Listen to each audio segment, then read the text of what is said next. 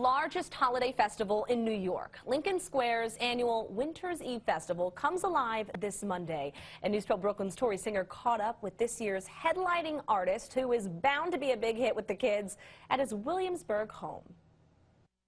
It's the largest holiday festival in New York. Over 20,000 people are going to be there. Grammy Award-winning Brooklyn-based musician Tim Kubart is taking his act on stage this Monday to headline at Lincoln Square's Kids Central with his band, the Space Cadets. Our shows aren't just for kids, it's for the whole family. We like to say it's all ages entertainment. And families can all kind of get involved together and smile and dance together and leave with a memory. I'm going to the Breakfast Club. Kubart, who creates indie pop children's music, composes for Sesame Street and is working on his first book, says in everything he works on, community and family take center stage. With kids, if they're not liking it, they'll just stand up and walk away.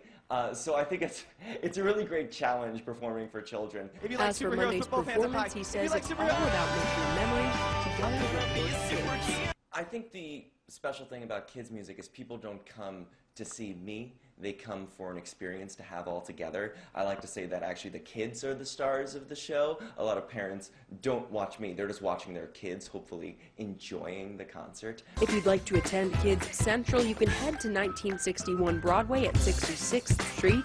The entire festival will run from 5:30 until 9 o'clock Monday night. In Williamsburg, Tori Singer, News 12, Brooklyn.